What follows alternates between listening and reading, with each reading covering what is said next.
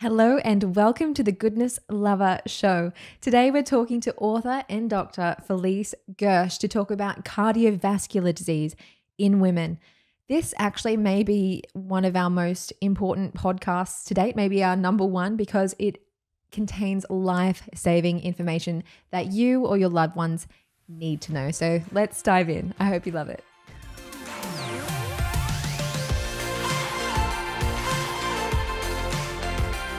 Dr. Felice Gersh, it is wonderful to be with you this evening to talk about hormones and cardiovascular health in women. We're so excited. Thanks for joining us. Oh, my pleasure. It is certainly an important topic, so I'm so happy to have this opportunity to discuss it with you.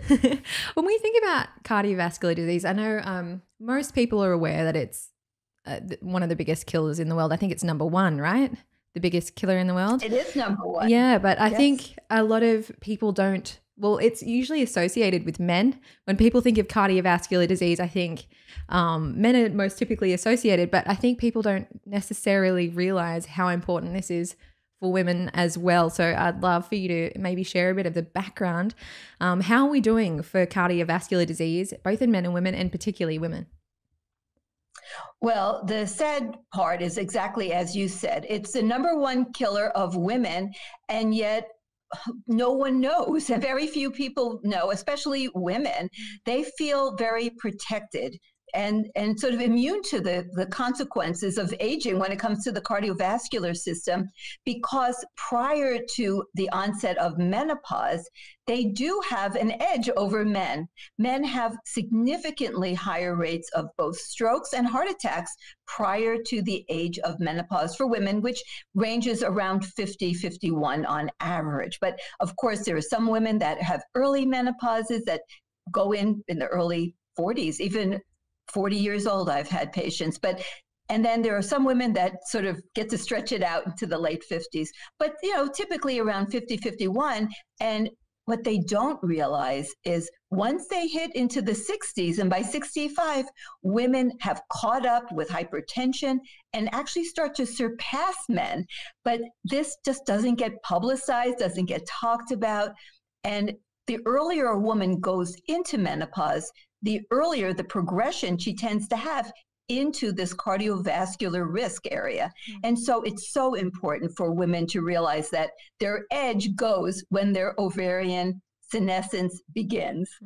Wow. Okay. So thank you for sharing light on that. And I guess it highlights the impact of hormones on cardiovascular disease, which I think, is not spoken about.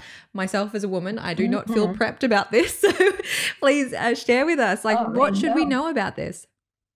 Well, it turns out that it's very critically essential that a woman who is reproductively successful, a fertility situation, is also metabolically healthy. So the unfortunate thing is that the hormones that are involved in reproduction are called sex hormones. For example, estrogen, progesterone, and testosterone. And that gives people the wrong idea that these hormones are about, like for women, menstrual cycles and getting pregnant and all the things that are associated with that type of issue. So estrogen has receptors on virtually every organ system in the body. And so it's involved in hundreds of functions, cellular functions, mitochondrial capabilities in terms of producing energy, maintaining vascular health, brain function, gut health, liver, the myocardium, the heart itself. Every single organ requires adequate and proper amounts and functioning of the receptors of estrogen in order to properly deliver what it needs to do to keep the body functioning. So reproductive health and functionality is linked to metabolic health. And metabolism is really the driving force. It's the creation, distribution, and so on regarding energy. So women have a timeline. We're like working on a ticking clock, and our ovaries are destined to end their functionality before our life ends, which is actually lucky for us because many species are only alive as long as they are reproductive. Well, our ovaries fail and stop producing these critically important hormones, estrogen and progesterone, before we become gone. So we're still here. But what happens is we lose the spark. The ability to maintain all of the organs at optimal function starts to decline as our ovaries start to decline in terms of their functionality. So the cardiovascular system links every organ system in the body. No organ can be healthy if it doesn't get adequate nutrients and oxygen.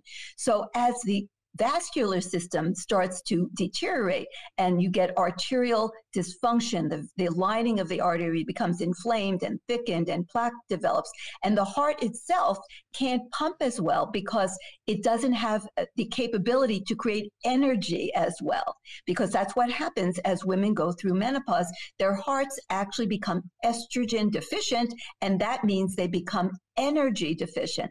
So all of this, and of course, affects the other organs. And in addition, as I mentioned, every organ has estrogen receptors as well. So we are reproductively destined to be like a little bit obsolete when our fertility goes down. So there's ways that we can deal with this. We can either accept it and say, well, nature made it so that after menopause, we can face a whole array of health issues, including all the cardiovascular problems. Or we can say, well, we are sentient beings and we are going to take matters into our own hands and deal with it so that our cells can have what they need to maintain the optimal health that really can be achieved when we do things in a little different way, with a little different twist. And really, that's my focus on women through menopause, is like, we don't have to just say, this is our destiny. We can say, we can actually rewire things in such a way that we can change our destinies. I remember a call that we had with you recently, Dr. Felice, where you were saying how you often get a bit of maybe pushback when you, and you're an integrative doctor, so you're very naturally based, but then you get some pushback when you're prescribing potentially something that's not necessarily exactly natural or something like that. And what you said on the call was natural. Mm-hmm. We don't want natural. Dying is natural. Exactly. And there's nothing more natural for a woman than to go through menopause. But there's nothing beneficial about it other than you don't have to worry about getting pregnant accidentally. That's about the only benefit I can think of. And I have really racked my brain trying to come up with more benefits. You've also told us before that you, instead of knitting, you're just into reading science journals. So I'm guessing a lot of this extra passion, and this is coming from maybe your little hobby you have, which is endlessly reading science journals.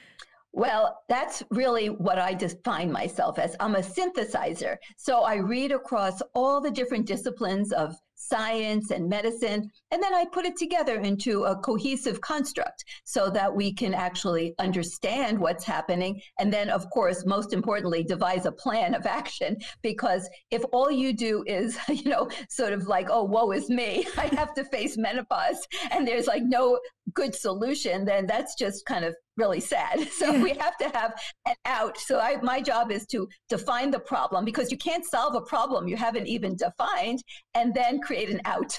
So that's what I do. So is there any latest science or discoveries in this area? Give us the out, Dr. Felice. Well, first, if we look at some of the areas in cardiovascular health that are specifically intertwined with estrogen, then we can help come up with the out. So if we look at the arteries, for example, so for an artery to be functioning well and be healthy, it needs to have flexibility. Nobody wants stiff arteries. We don't want to have inflammation in the artery wall, and we certainly don't want to have plaque clogging up our arteries and then rupturing, because it's unstable plaque that kills us. Not having plaque, but when it ruptures, and then you get like a little scab on the inside of the artery wall, which if it breaks off, it can travel downstream. And then, of course, somewhere along the line, it will block it because it'll hit a vessel that is too small for it to pass through. And then all the downstream areas of tissue that are fed by that artery will no longer get oxygen. And then you end up with a stroke or a heart attack and so forth. So what does estrogen do to maintain the health of an artery? Well, there are estrogen receptors in the walls of the arteries, and they are involved with the production of a signaling agent that's also an antioxidant called nitric oxide. And there's an enzyme called endothelial nitric oxide synthase, which actually requires the presence of estrogen in order for that enzyme to work properly and actually produce the nitric oxide. So when you don't have enough estrogen and you don't make enough nitric oxide, you start getting thickening of the lining. We call that intima thickening. And then you start having inflammation and damage in the artery wall. And then what happens is those inquisitive and usually helpful macrophages, the cells of the immune system that are designed for two purposes. One is to detect pathogens like invading bacteria and viruses and such, and then go and attack them to protect us, and to detect damage. So they have like damage receptors so that they can go, like if you get injured or you have dying tissue, cells that die or burns and such, that they go and they clean up the damage so that we can then have repair and then live and be healthy again. So when you have damage in the walls of the arteries, these macrophages go like, let's see what's going on in there. And unfortunately, these are the same macrophages that are swallowing up the old yucky cholesterol that is oxidized, like rancid cholesterol. So now they're carrying all this rancid cholesterol or oxidized LDL. So we call them foam cells. They look like fluffy things, full of all this oxidized cholesterol. But they go into the artery wall looking to see what's going on with the damage, and then they get stuck there. And that's the beginning of what we call the fatty streak that lays the foundation for the development of atherosclerosis. Well, it turns out that estrogen actually, through an enzyme that's called peroxidase 1, helps to prevent the oxidation of cholesterol in the first place. And as well, estrogen works with the liver to maintain the proper function of what are called LDL receptors that can pick up and retrieve and remove cholesterol, like LDL cholesterol, from the bloodstream. So when you don't have enough estrogen, you end up with too much cholesterol circulating. It gets oxidized or rancid, and then the immune cells gobble it up, and then the artery walls aren't very healthy either, and then they get caught in the walls, creating all this plaque. Now you have all this plaque building up, and the walls are still damaged because you don't have good ability to heal them, because estrogen is also about healing. So now you have this ongoing process where estrogen, which is involved in the immune system, the liver function, cholesterol production, and maintaining proper cholesterol stability, all of those systems go offline. So now you can have unstable plaque, which can rupture, and you have a state of inflammation, because without estrogen, the body goes into the sort of default system, which is a chronic state of inflammation. And then inflammation drives clotting to be higher. So you have more clotting propensity. So you can see where this goes. Mm-hmm. So now you have clots and scabs that break off, travel downstream, and there you have your heart attacks and strokes. So there is not one aspect of cardiovascular health, when you're just talking about the arteries, that isn't involved in estrogen at some point along the way. And when you don't have enough estrogen, you actually make more cholesterol than you need. So they've had many articles published now that show that when you go into menopause and you don't have enough estrogen, you produce more cholesterol. You also, as I mentioned, have more inflammation, and inflammation drives insulin resistance. And without enough estrogen, women become insulin resistant, more prone to becoming diabetic. So all of these things link into cardiometabolic health and dysfunction, increasing the risk of heart attacks and strokes. And so women actually have more heart attacks than do men once they get into the much older age groups, but they have quite early on, they have more strokes than men and more ruptured aneurysms than men, and develop more hypertension than men. And they respond differently to the blood pressure drugs as well. And often doctors don't realize that. And then in terms of the heart itself, I mentioned that in order for the heart to have energy, you need to have enough estrogen. Well, estrogen is critical for the functioning of mitochondria, the energy producing factories of the cell. So the heart actually in women becomes energy deficient and stiffer as well, which you can actually see on an echocardiogram as mild diastolic dysfunction. So that is the prelude to the fix. I don't want to, because it sounds so dismal. It's like, okay, remember I said, first you define the problem, then you get the fix. Okay, so I know. I'm certainly waiting for this fix, because I'm like, yes, I'm a man worried about this. And the reason I wanted to sort of like just go a little bit more in depth about, because I want everyone to understand that this isn't frivolous. These are really big deal things. So what can we do? Well, this is how I look at it. Maintaining health as you age as a woman is like trying to keep a 1,000-piece jigsaw puzzle together. Now, some of you may or may not have jigsaw puzzles like I do, but every time I open the box, I find a few more pieces missing. It's like, where the heck did those pieces go? So you finally get the puzzle together, it's like, uh-oh, I'm missing more pieces.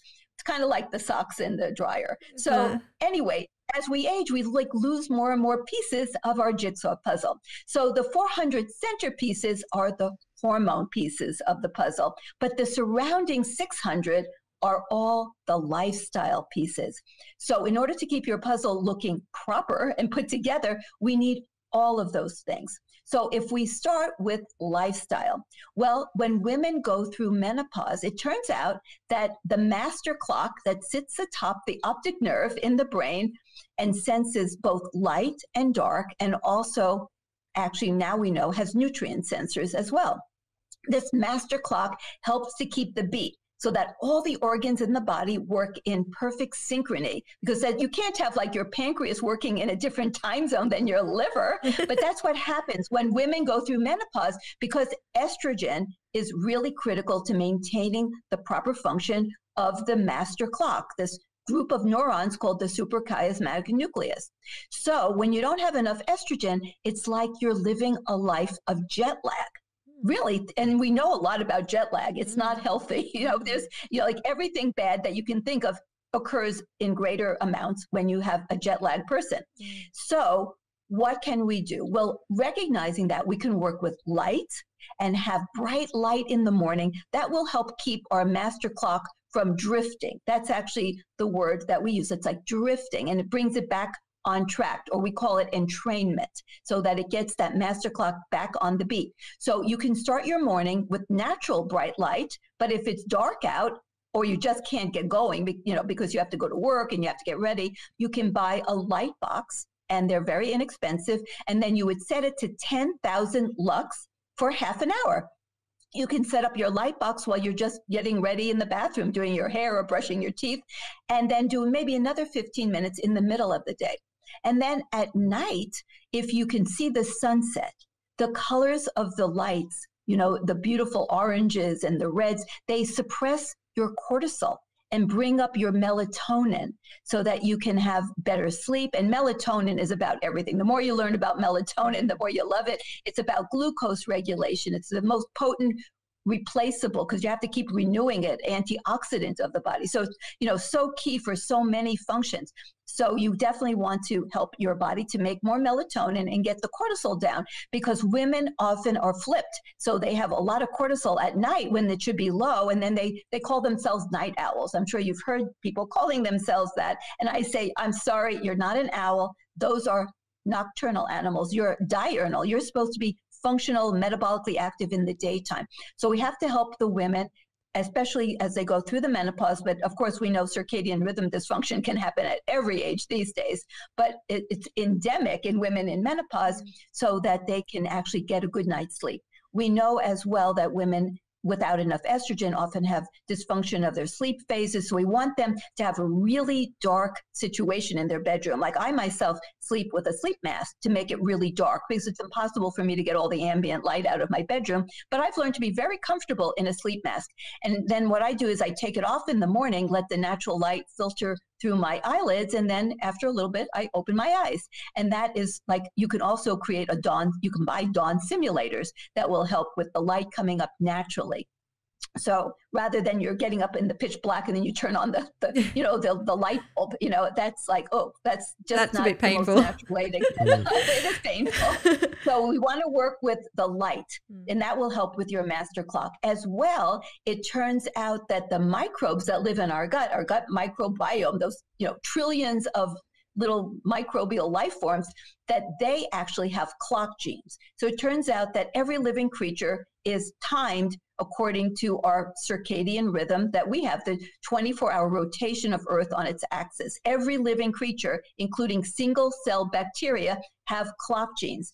But we can control our microbes by feeding them on time, like Pavlovian dogs, right? So if we train our little gut microbes, like our best friends, our best buds in there, and we eat at the same time every day, and that means we don't snack, because they don't know what's going on if you keep feeding them endlessly. So you have a big breakfast that really helps set your metabolism properly. So you eat a big breakfast. The old thing about, like a medium lunch and a small dinner, or even better yet, if you're open to it, more advanced, you eat a gigantic healthy breakfast, and this is food, not conventional American breakfast food. So it could be a giant salad, a stir fry, but, not like breakfast foods like, dried sugar-coated cereal, none of that kind of stuff. And then you have no lunch, because you have this giant breakfast and lots of protein in that breakfast, but not too much animal, just a lot of plant-based protein. And then you have an early dinner.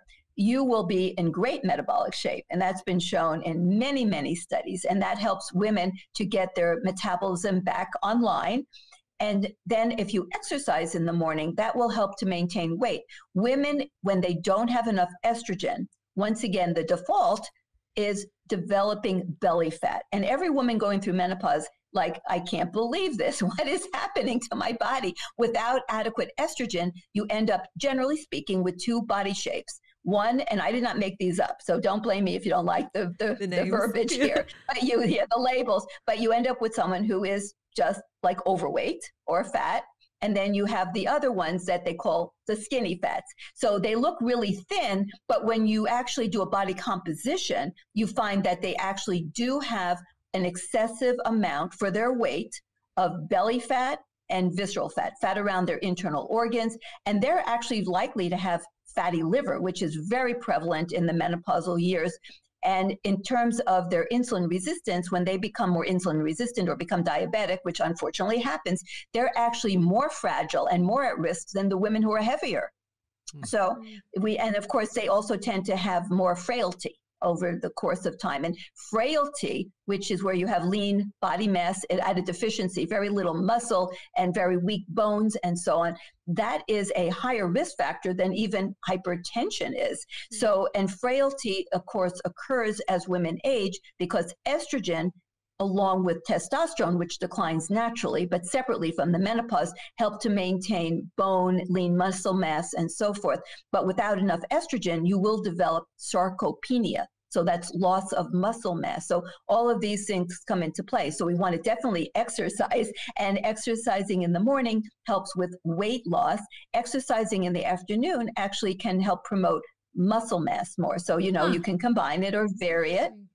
And so that is like really important. And then women in menopause have an altered autonomic nervous system. So they have more upregulation of sympathetic, which means they have more anxiety, mood disorders. It's really very, very high in terms of mood disorders. Women who've had a previous history of, say, depression, after menopause, their risk goes up 400% of having mood disorders. It's really high.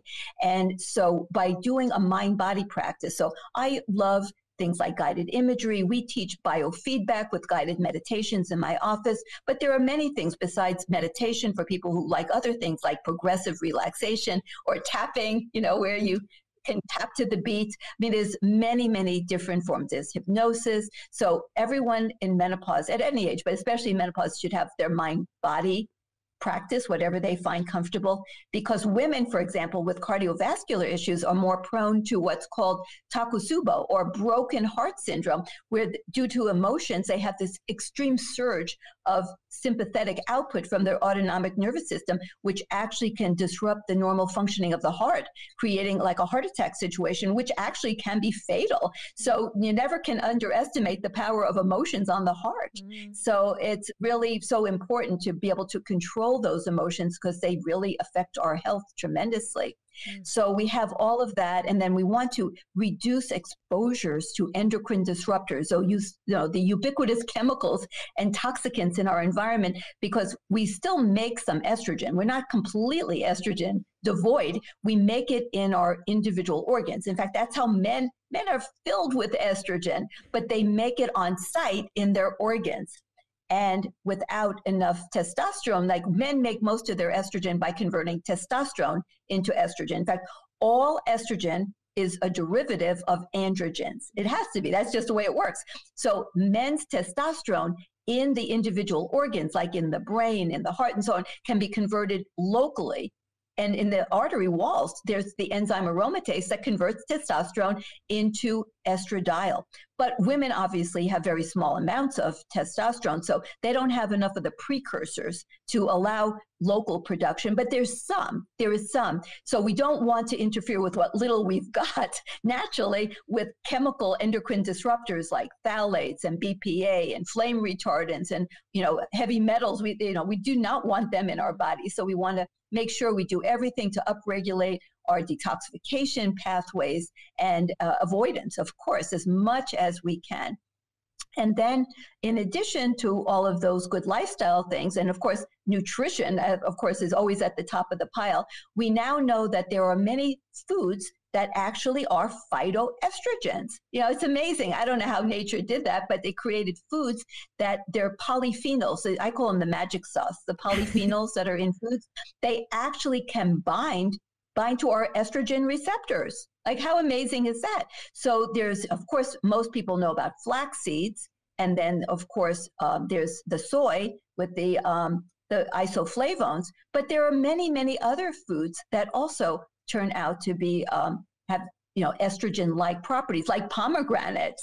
And there's many fruits and vegetables. They have so many, when you actually research it, so many of the polyphenols that look like they're beneficial, like quercetin, resveratrol. They actually have hormonal-like properties. So that's why it's so important to eat across the colors of the rainbow, all kinds of vegetables. And I also have a motto: don't be afraid of fruit. Fruit is not like a candy bar.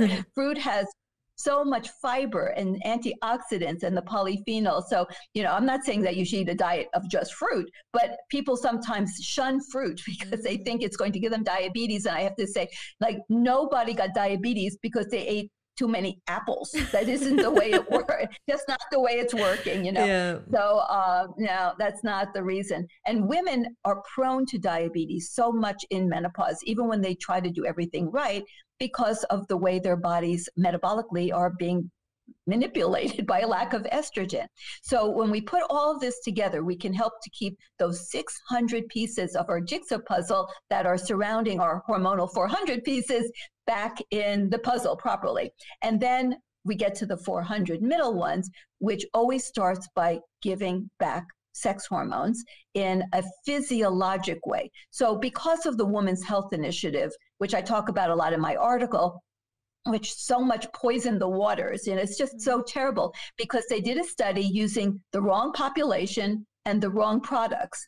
And then they came up with a conclusion that was completely applicable to the population and the products. But then for reasons that are bizarre, they generalized it to all populations and all hormonal products, including physiologic, bioidentical, human identical hormones, which would be tantamount to doing a study with strawberry flavored jelly beans and then saying, they're really not good for your health, so you should never eat an organic strawberry. I mean, that's how insane it really was. I mean, wow. So I have tried so hard because it has caused brainwashing of doctors and patients alike into thinking the wrong things. I mean, people should be afraid of certain things like a household full of plastic that they're eating out of and storing everything in, not having bioidentical physiologic hormones in your body. That is not it, And so I try to explain the mechanisms, the thousands of amazing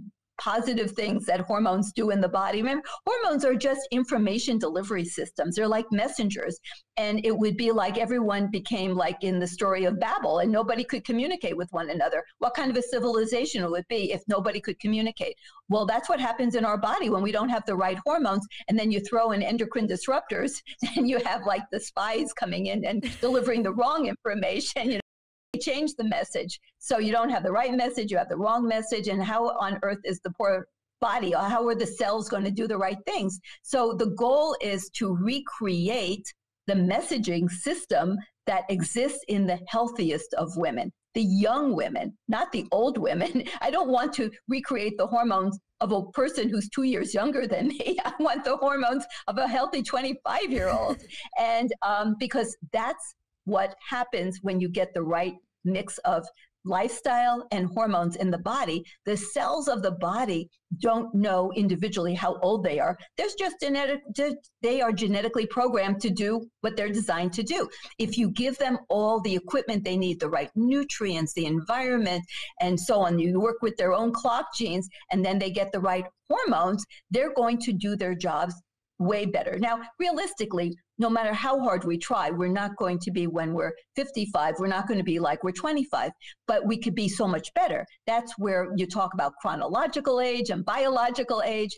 So my goal is I don't care what my chronological age is if I can functionally be 20 years younger with my biological age, not 40 years younger. I'm realistic, but how about, quite a bit younger? And that can be achieved when you do all of this together, the lifestyle pieces of the puzzle and the hormonal pieces. And a lot of people don't realize that thyroid hormone requires estrogen to function properly.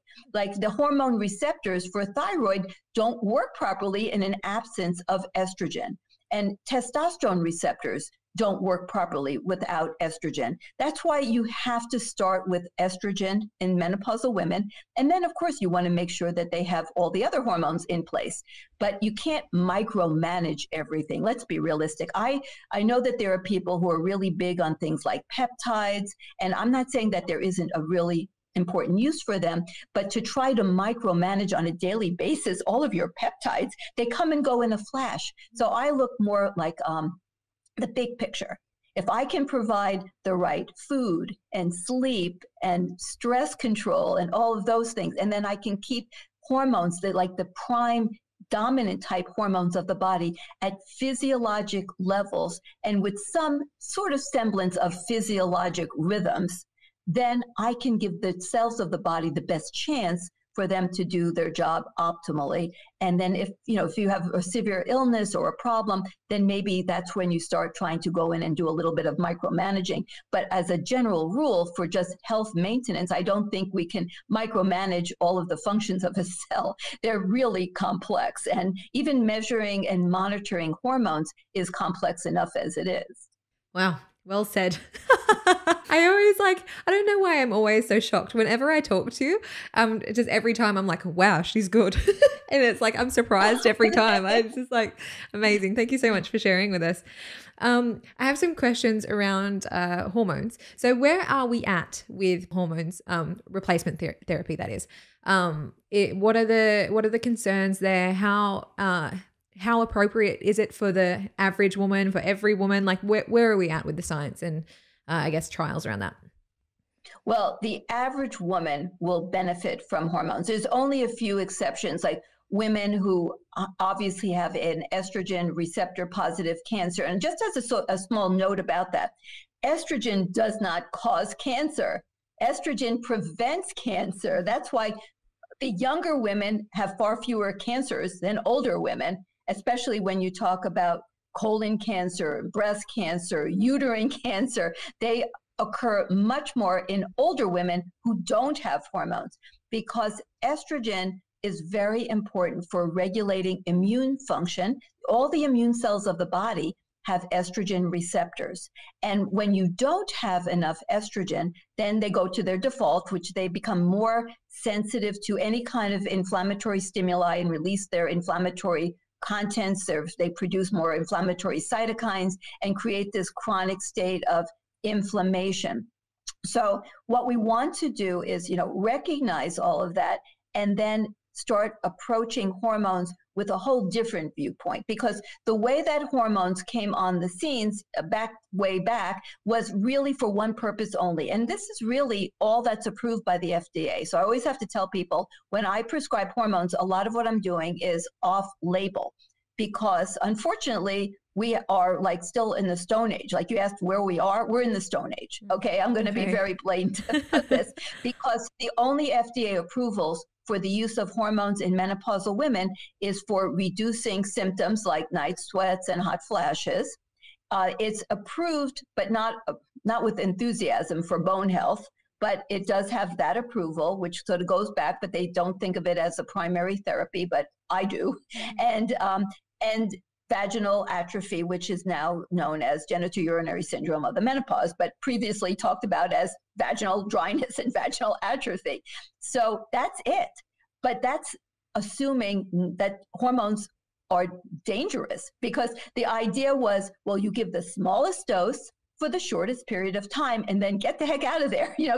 Don't use it only if you're really terribly symptomatic, and then use a lot of just vaginal, because vaginal doesn't go systematic, into the whole body.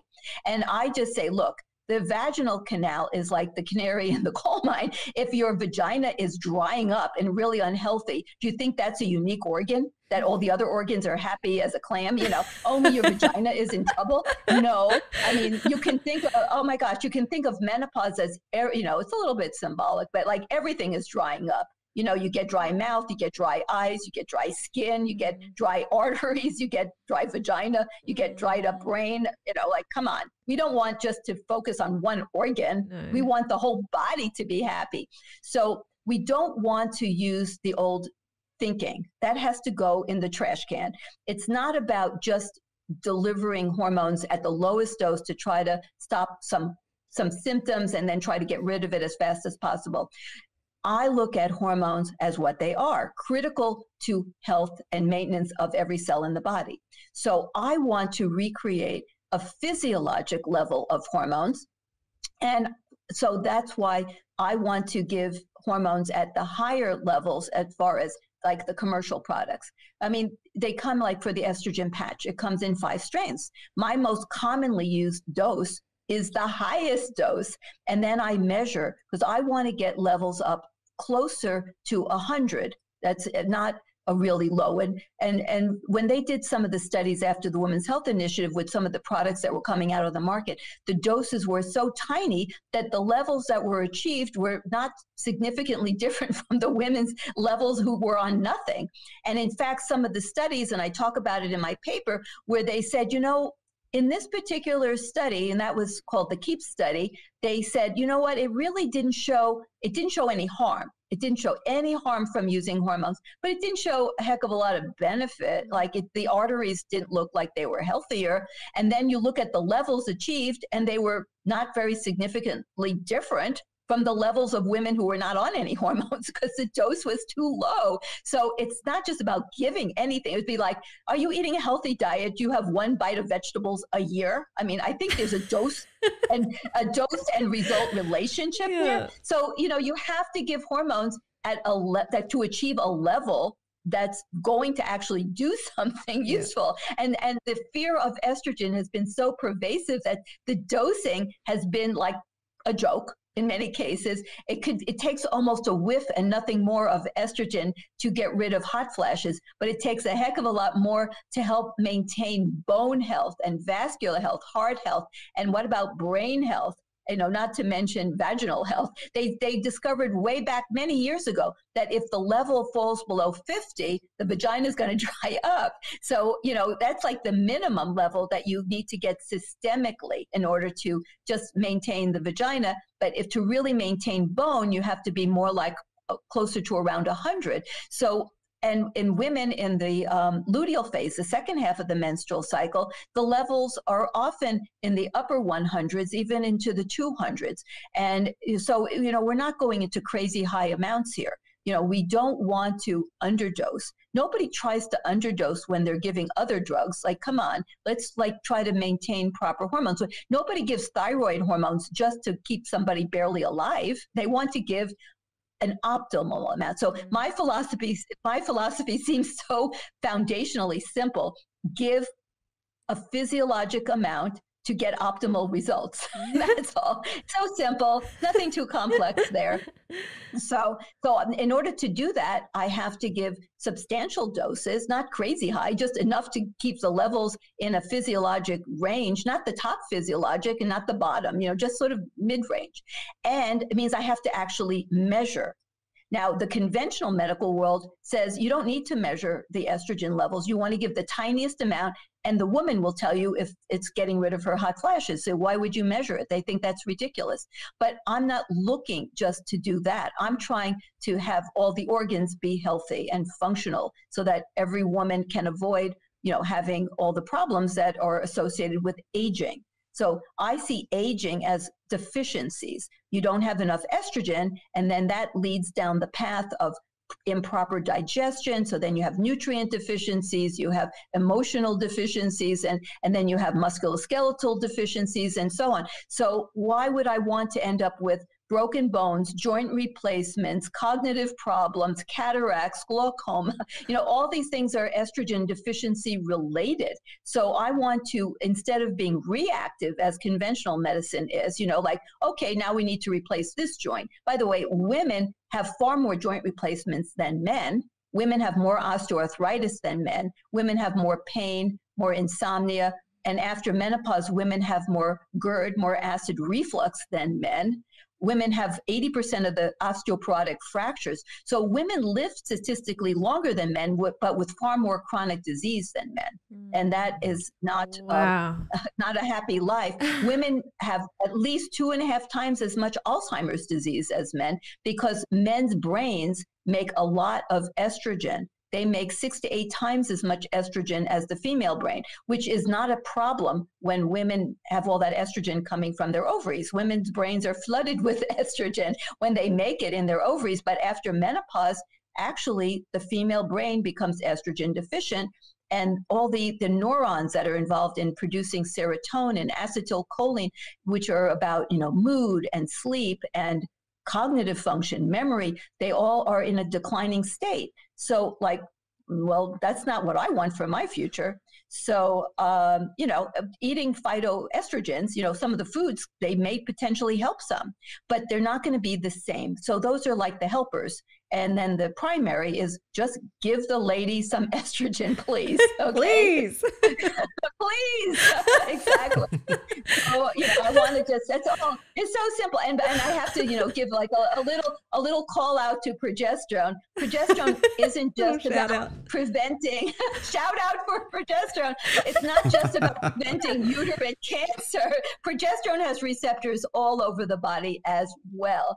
Progesterone is very important. So even if a woman doesn't have a uterus, she still needs progesterone. I mean, it's such a ridiculous, I don't know why people would think that progesterone has one function in the body. There isn't anything in the body that has one function. We are so amazing. We are so multitasking. That's why, I have problems with peptides, because peptides are doing different things in different places in different levels all over the body. And hormones work on in one organ, the neurotransmitter acetylcholine, like in the brain, it's about memory, but in the bladder, it's about, causing contractions so that you can actually, put out your urine. So, you don't want to block acetylcholine in the bladder and think that you're not doing something bad in the brain. I mean, that's where we have pharmaceuticals that do that for overactive bladder. And they all have in the little fine print, this can cause increase of dementia. So, we have to be careful when we don't understand the multitasking of our hormones and neurotransmitters. They're all, and so, progesterone, which is a little bit lesser in the hierarchy than estrogen, but it's still really important, and they balance each other. In fact, estrogen and progesterone are both involved in tumor suppressor genes, the genes that actually help to prevent tumors and cancers from forming. So our bodies did not evolve to create cancer from our own hormones. That's not how it works. Our own hormones and our rhythms actually serve to prevent cancer. So it just, the rhythms of the menstrual cycle are there to actually protect the female body, not to harm the female body. Well, it's confirmed when I start to hit this time of life, I'm coming to talk to you, Dr. Felice. And I actually, it's terrifying thinking about all the impacts that a lack of estrogen has on the body. But thank you so much for sharing it with us. It's so important, and I can't believe it's not spoken about more. So thank you for doing us a service today, and for all our listeners. We're so appreciative. And of course, like many of us who are in medicine, we have both an altruistic approach and purpose and a little bit of selfish approach, right? In that happening. So, you know what, excuse me, I'm a female too. So I knew, this is going to happen to me. And I actually went through my own menopause. I think it was because I had massive circadian rhythm dysfunction from not sleeping for like 25 years, doing all those middle of the night deliveries. I love doing deliveries, but they actually do occur in the very early morning hours. And I thought, isn't this a wives' tale about, women go through labor at night and then deliver in the early morning hours? No, it's all about survival. It's actually circadian rhythm and all our rhythms at work, because a woman who is in labor is very vulnerable. So it's much safer for her to labor through the dark, through the night, under the cloak of darkness, when a lot of the animals of prey are also sleeping.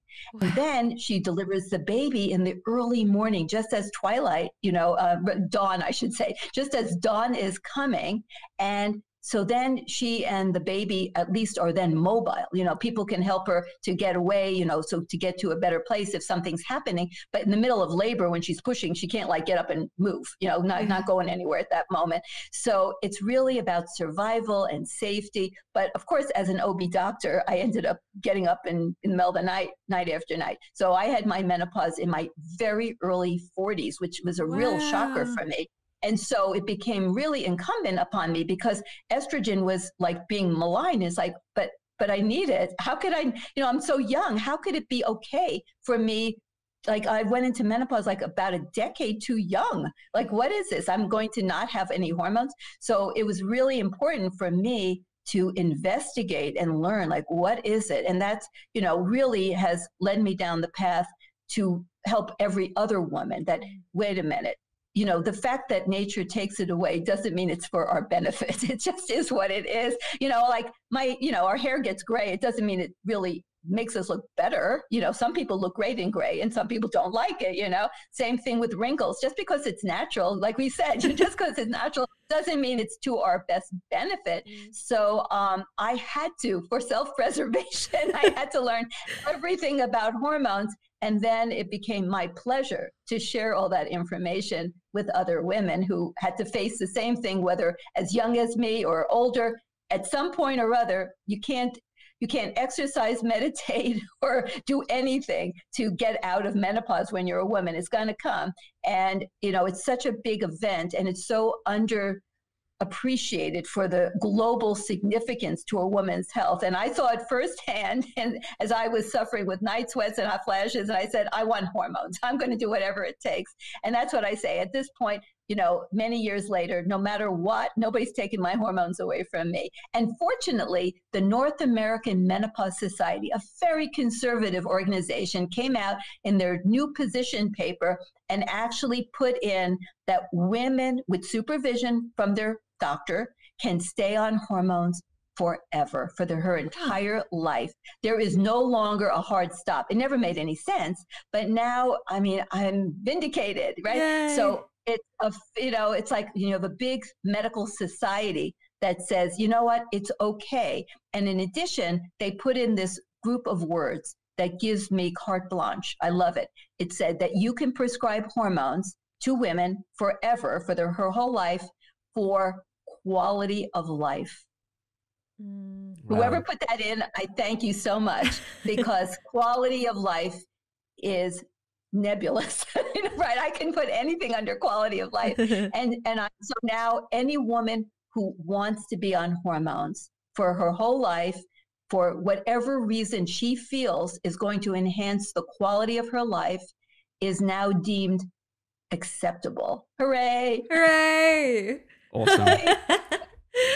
Oh, wow. wonderful. Thank you so much. Thank and this is you. such an important work. So important. So if people are listening to this going, hey, either, thinking about someone or for themselves, where is the best place to find more information from you? And for our more nerdy listeners, I know that you've just published. I just want to say, stand by. I have a book on all kinds of menopausal issues coming out. It's going to be finished very soon. So it may not actually be, how, I don't know why they take so long, these publishers, but I think it may come out in the fall. Mm-hmm. But in the meantime, you can follow me on my Instagram where I and then it goes on to my YouTube where I have lots of information, and I don't know if you have in the show notes, but it's Dr.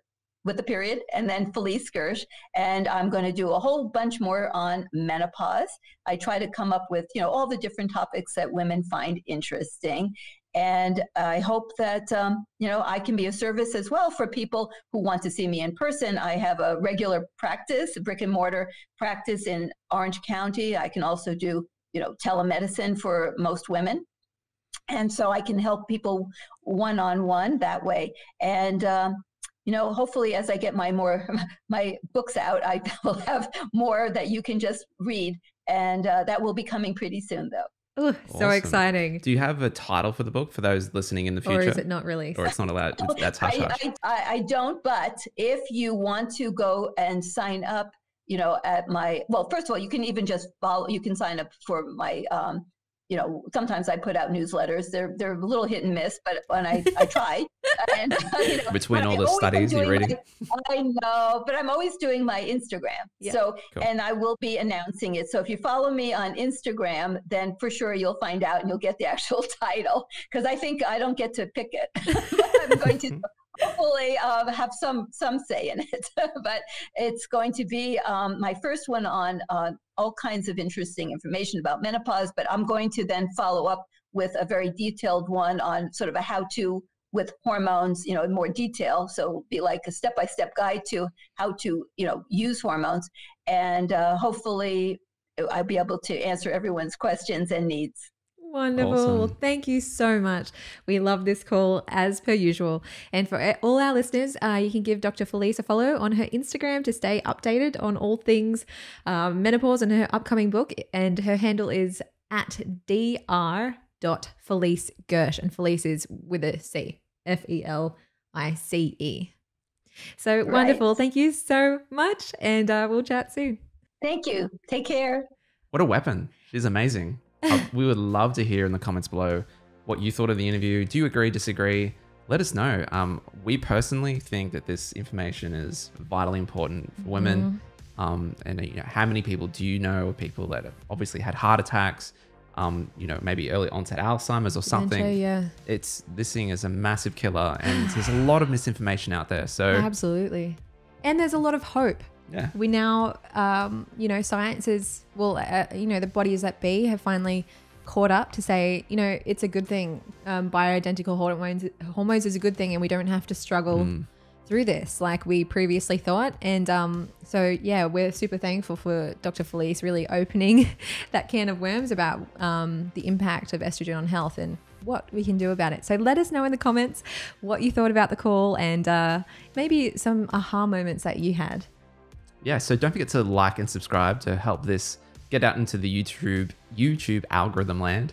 That just helps get this message out to the people that need to hear it the most. And if you were thinking about someone during this interview and thinking, wow, they need to listen to this, give it a share. Share it across your socials. That also helps get this message out as well. And if you're listening on our podcast platforms, please, if you would like, and we would love it, leave us a nice review. It helps, inspire others to give it a listen as well. A kind review would be kind nice. Review. Thank you so much, guys. Thanks for joining us for yet another episode, and we look forward to seeing you next week.